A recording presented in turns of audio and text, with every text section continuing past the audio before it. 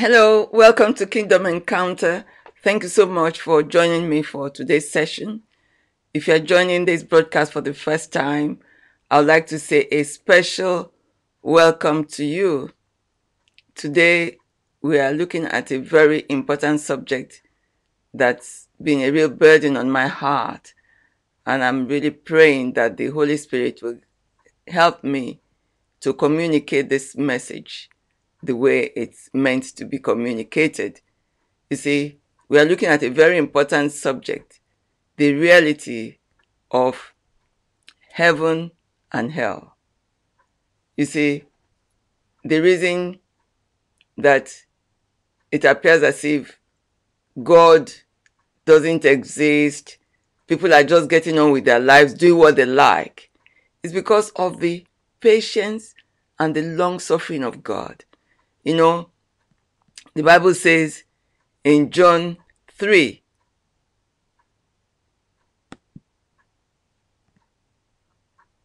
excuse me, for God so loved the world. This very, very popular, famous passage of scripture. God so loved the world that he gave his only begotten Son, that whoever believes in him should not perish, but have everlasting life. For God did not send his Son into the world to condemn the world, but that the world through him might be saved. He who believes in him is not condemned. Excuse me. But he who does not believe is condemned already, because he has not believed in the name of the only begotten Son of God. You see, excuse me, God does not want anybody to perish. And that is why he has been patient and long-suffering, not willing that any should perish, but that all should come to repentance and be saved. So we cannot take the patience of God for granted. You see so much evil, so much happening around us, and it's as if, oh, nobody is going to be held accountable for their actions. It's not true. Today, especially in Africa, everybody claims to be a Christian. We all speak Christianese. We are all born again. And the fact that we go to church, go to fellowship, does not mean that we are guaranteed. You see, we are looking at the reality of heaven and hell. Look at what Jesus says here. This is one of those passages of scripture that really, really challenges me and helps me to examine my life all the time. It says, not everyone who says to me, Lord, Lord, shall enter the kingdom of heaven, but he who does the will of my Father in heaven. Many will say to me in that day, Lord, Lord, have we not prophesied in your name, cast out demons in your name, and done many wonders in your name? And then I will declare to them, I never knew you. Depart from me, you who practice lawlessness. Wow, that is really, really serious. It says, many will say, Lord, Lord, have we not prophesied in your name, cast out demons in your name, and done many wonders in your name? Unbelievers don't cast out demons. Unbelievers don't prophesy. Unbelievers do not do miracles in the name of Jesus. They don't care. So that means that this passage of scripture is for us who claim to be children of God, who are meant to be born again. It says doesn't mean that because we are all saying Lord, Lord, we are guaranteed. That's why it says in Lamentations we are to examine our ways and ensure. Look at what Jesus said here in Matthew 5:17. It says, don't think that I came to destroy the law or the prophets. I did not come to destroy, but to fulfill. For assuredly I say to you, till heaven and earth pass away, one jot or tittle will by no means pass from the law till all is fulfilled. Whoever therefore breaks one of the least of these commandments and teaches men so shall be called least in the kingdom of heaven. But whoever does and teaches them, he shall be called great in the kingdom of heaven. For I say to you, unless your righteousness exceeds the righteousness of the scribes and Pharisees, you will by no means enter the kingdom of heaven. Wow. And we know that Jesus had issues with the Pharisees. And he's saying that our own righteousness must exceed theirs. So remember, we're not talking about righteousness that is based on good works, because the Bible already tells us that our self-righteousness is as filthy rags before God. It's not our self-righteousness. It's a righteousness based on our relationship with God, on working with God. And so some of us Christians think, oh, because we are born again, yes, Jesus has done away with the law. That passage of scripture we just looked at says, no, Christ is the fulfillment. Because when we are born again, the Bible says we become new creatures in Christ. He inputs on us his own righteousness, not our own self-righteousness. And so, and because of that, we have already believed. He said, as many as received him, to them he gave the right to become children of God, to those who believe in his name, who were born not of blood, nor the will of the flesh, nor the will of man, but of God. So when we have confessed our sins, we receive Jesus as our Lord and Savior, and we automatically become children of God. But then it doesn't end there. Say we are his ambassadors. We are in the world. We are not of the world. We are here to represent his kingdom. And as such, there is a great demand on us to do the commandments of God. That's why it says, not all who calls me Lord, but only those who do the will of my Father. And what is the will of his Father? That none should perish. That we are to share the gospel with those who need to know about it. See, he left us with a command to go. I've been sharing this. If you have not seen any of my past broadcasts, please go. They're there on YouTube. They're there on my Facebook page. Please go and check them out. So we have not been saved to keep the message to ourselves, but we are there to encourage others to be saved. It says, Christ is the end of the law for righteousness to everyone who believes. For if we confess with your mouth the Lord Jesus and believe in your heart that God has raised him from the dead, you will be saved. It says, for with the heart one believes to righteousness, and with the mouth confession is made unto salvation. Whoever believes on him will not be put to shame. For there is no distinction between Jew or Greek. For the same Lord over all is rich to all who call upon him. For whoever calls on the name of the Lord shall be saved. You see, God does not discriminate. This message of salvation is for everyone, whosoever. Whether you are white or black, red or whatever the color of your skin, whatever your status, whatever your position in this world, whether you are rich or poor, whatever it is, this message of salvation is for everyone. Whosoever means whosoever. Okay? But the thing is that when we believe, we don't keep it to ourselves. And that is why we have this assignment. It says, how? How can they call on him in whom they have not believed? And how will they believe in him they have not heard? How can they hear without a preacher? So we are the ones sent to go and tell them, to warn them. If we don't, how will they hear?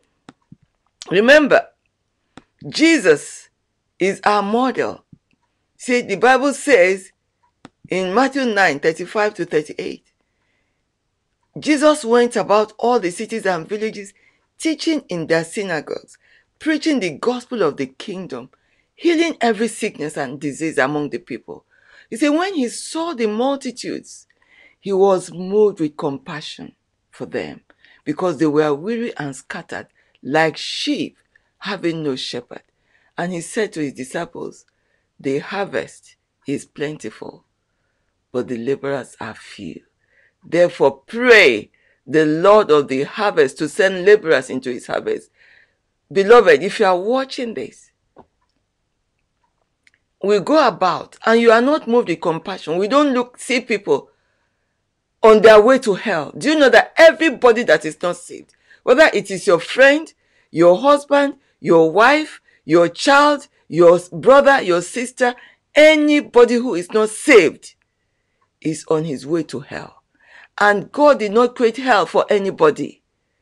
So we really need to pray for God to give us a heart of compassion. A heart of compassion that we will be moved like Jesus. When we see the multitude, that we will be touched and begin to pray for God to help us. Look at Jesus. The multitudes, he saw them like sheep having no shepherd. And we are not there.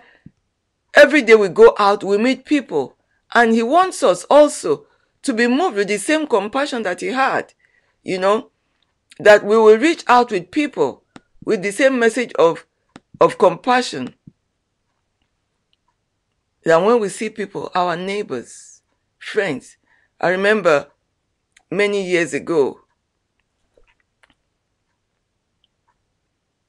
the reality dawned on me that my family members who were not saved were on their way to hell. I began to fast every Friday, set that day aside to pray, to intercede for my mother, my father, my brother, my sister, because by the grace of God, I was the first person to receive Jesus in my family. And then I knew that if I didn't pray for them, and I didn't have the opportunity to share the gospel with them. I remember those days, my mom of blessed memory, people used to mock me. She used to say to me, I took you to church as a child. You were baptized and confirmed and all that. I said, listen, this is not about being baptized or going to church. Going to church every Sunday doesn't make one a Christian. You have to take the step to be born again into the family of God. I had to start praying for my mom, my father, my brothers. And today, to the glory of God, I thank God that when my parents passed away, they were already believers. And so we know that I just knew that my dad, my mom today, I thank God because I know that they are with Jesus in heaven. Heaven is real.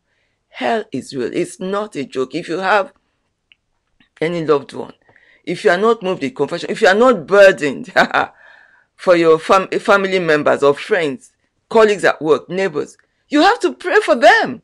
Take them on your heart. If you don't have somebody you are interceding for, there is something wrong. You have to pray for them and ask God to save their soul, because hell is not meant for anybody you love. I always pray for my children. I say, God, no child of mine will go to hell. No child of mine will go to hell. Nobody you love should go to hell. Because hell is not meant for anybody. So we have to be moved with compassion. You see, today there are people who say, come, oh, see you tomorrow. Are you guaranteed tomorrow? The Bible says in James 4:13-16, come now, you who say today or tomorrow, we will go to such and such a city and spend a year there, buy and sell and make a profit. Whereas you do not know what will happen tomorrow. For what is your life? It is even a vapor that appears for a little time and then vanishes away. Instead, you ought to say, if the Lord wills, we shall live and do this or that. But now you boast in your arrogance. All such boasting is evil. Sometimes when I hear people say, see you tomorrow, see you next, I shudder. That is why when I was at work, I remember an experience. We were at a management meeting at work a few years back when I was still in full-time employment. And our head of school was trying to arrange another meeting, after, the following week or something. And he said this. At the meeting, he said, as Eleochi would say, God willing, and everybody laughed. And another Christian colleague who was there said to me later, he said, you see, your witness is bearing fruit. Because I never send any message to anybody about any meeting or appointment or anything without saying God willing. Because nobody knows tomorrow. This year alone, 2019, from January, I can begin to count how many close friends of mine have passed on this year. Just a few days ago, another professor friend of mine, another colleague, passed away. In fact, the funeral is in 2 weeks' time. life is so short. And so when people think that we don't have eternity to do whatever we like. So if you're a believer and you have any friend that is not saved, you don't want anybody's blood to be on your head. The Bible says in Ezekiel 33 that God has made us watchmen.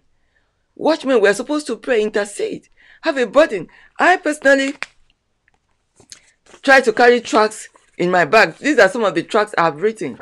I share them. I make sure I carry tracts in my handbag anywhere I go. When I meet the woman at the counter after my shopping, I give them a tract if I don't have time to share with them. Because of course, you're on a queue. She hands over the receipt to you. You hand over a tract to her, a leaflet to her. So every opportunity we have, we know a lot of people who are saved through receiving gospel tract messages like this. But the important thing is start with us really interceding for people, having a burden, having compassion. Hell is real. A relative of mine recently in fact, he passed away. But God, they resuscitated him and he shared his experience. This is somebody close to me. And he pleaded with God when he was faced with the reality of hell. He said, wow, hell is real and it's not meant for any human being. Remember, this is what Jesus says in Revelation 22. He said, behold, I am coming quick, and my reward is with me, to give to everyone according to the Omega, the beginning and the end, the first and the last. Blessed are those who do his commandments, that they may have the right to the tree of life, and may enter through the gates into the city. But outside are dogs, and sorcerers, and sexually immoral, and murderers, and idolaters, and whoever loves and practices a lie.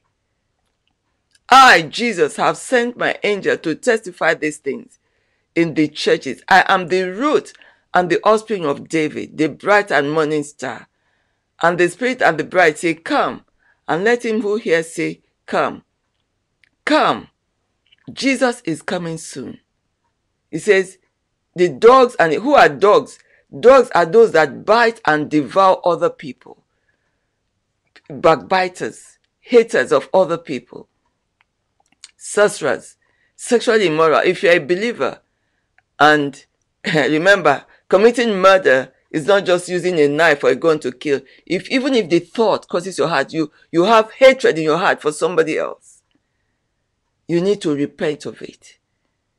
Idolatry, so many things, anything that takes the place of God in your life is an idol. These days, may God deliver us from our phones, our mobile phones. They have become idols. Even in churches now, you see people now taking their phones to church. They're looking at the electronic Bible, and from that they flip to their Facebook page, they flip to their Instagram or WhatsApp. Idols. May God deliver us. The other day, this lady was in church. She was playing this game on her phone in church.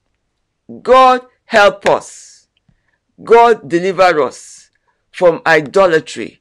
We think it's only when we have an idol that we put down and bow down to, the things that distract us, that take the place of God. Today, football. Some people say football is a religion. Anything that takes the place of God in your life. Beloved, heaven is real.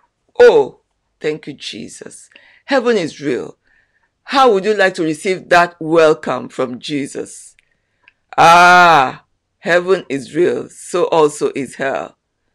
We can never get the picture. We can only imagine what heaven looks like. The Bible says, I have not seen. We haven't seen. Nobody.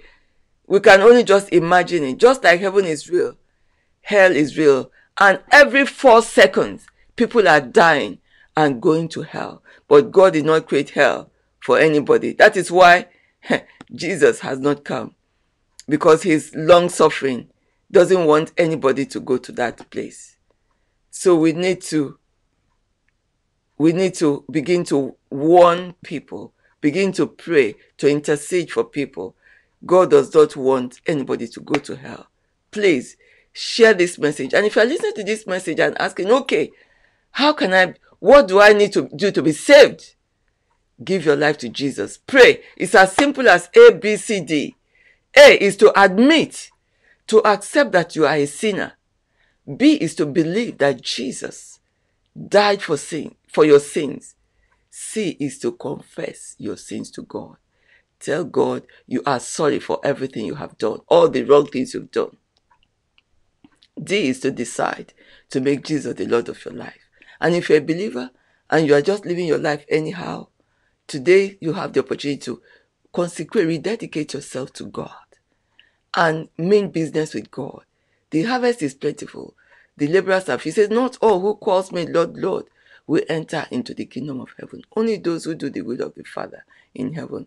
May God help us. I pray that this message has blessed you. Remember what it says in Proverbs 11:30. He who wins souls is wise. A true witness delivers souls, saves lives. If you are a child of God, a true witness, you show that you are wise by winning souls for Jesus. Don't let the year 2019 end without you winning one soul into the kingdom. I hope you have been blessed by this broadcast. Please share this message and visit my website, ngoziokike.com. If you have not bought any of my books, you have the opportunity to do so. This book is life-changing. Are you a kingdom woman?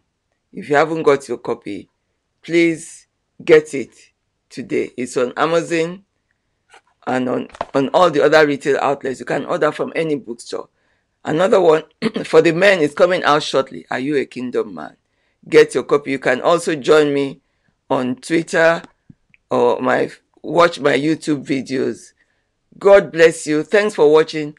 Please share this video, this broadcast with your friends, and join me again same time next week, Sunday, 6 p.m. I pray that God will help us to take our work with him seriously. God bless you. See you same time next week. Thank you for watching, and God help us to run this race